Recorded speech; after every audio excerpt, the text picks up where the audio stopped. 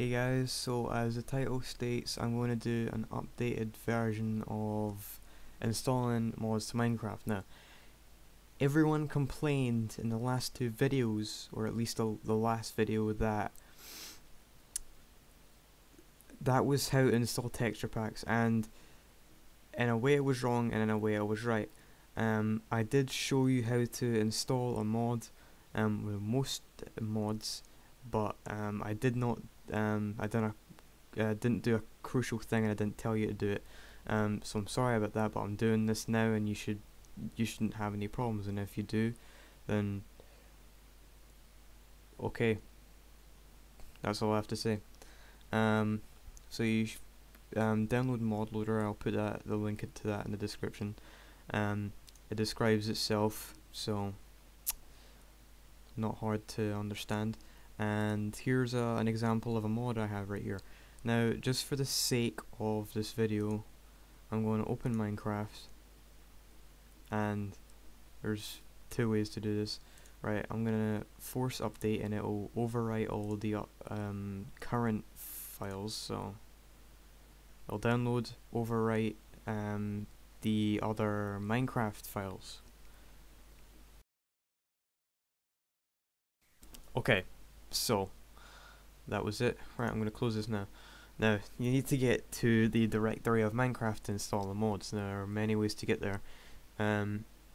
If you have Windows Explorer open, this is just the fastest way to get there, and that's why I'm saying this, right? If you don't have a Windows Explorer window open up Start and type %app data %, or if you already have a window open, then you can go up and type %app data %. So here's the Minecraft folder here. We just overwrite all the other files. So forgot to say, you will need WinRAR or 7-zip. I recommend 7-zip. I used to use WinRAR, but 7-zip is free, and whatever I said last time, I surely don't give a shit about. Don't know why I said that. Just felt like saying it. Alright, so 7-zip. I recommend 7-zip or WinRAR, just whatever you prefer. There are many programs out there, so just pick one. And you're going to right click Minecraft, or just open Minecraft with the preferred zip opener or jar opener, whatever. And this folder here, this is crucial to delete, and I didn't say that last time, so delete this. Okay, one sec. Mod loader, you're gonna actually have to decompress all these files, basically extract them, and then compress them again by putting them back into Minecraft, the Minecraft folder. Okay. Yes, and it will overwrite everything.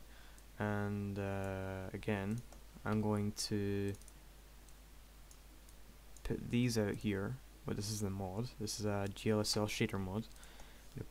Drag these all in and click yes, and that's pretty much it. So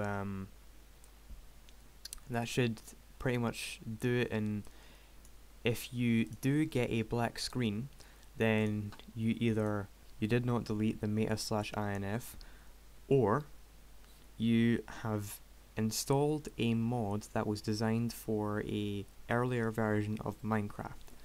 And that's pretty much it. So thanks for watching, and please rate and comment, and I'll see you next time. Bye.